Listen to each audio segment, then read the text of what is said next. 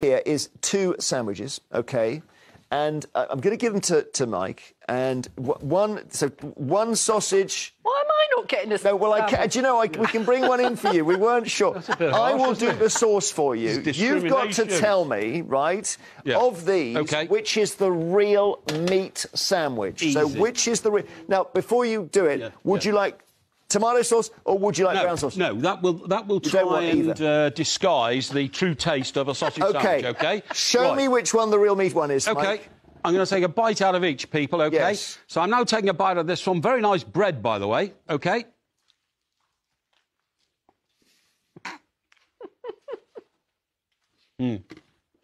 We need sort of background music now. This is classic TV, this.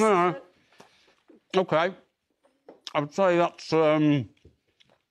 Well, don't decide yet. Just do a thing, you know. He's so rude. He's talking with his mouth. Excuse me. Well, I think he feels the pressure.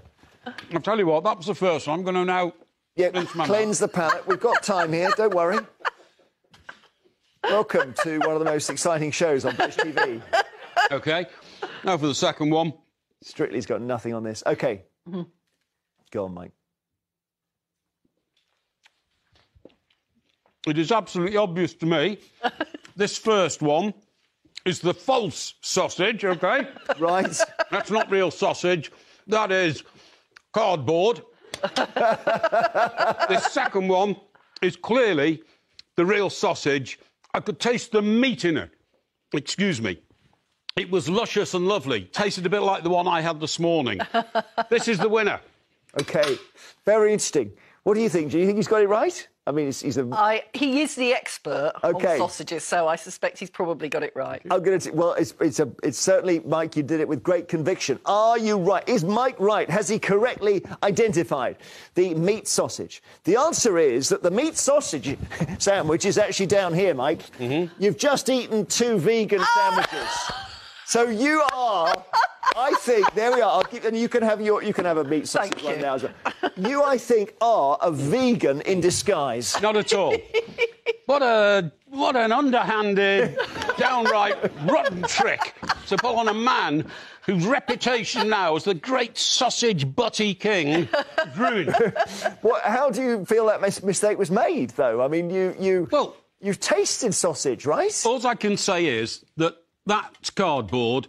And that's sort of almost cardboard, cardboard.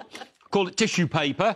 Now I shall take a bite out of the real sausage. You can have that, all right. OK, and have that with a clear conscience. That was very interesting. I'm presuming you would rather have a real sausage than a vegan sausage, correct? I would rather have a real sausage. However...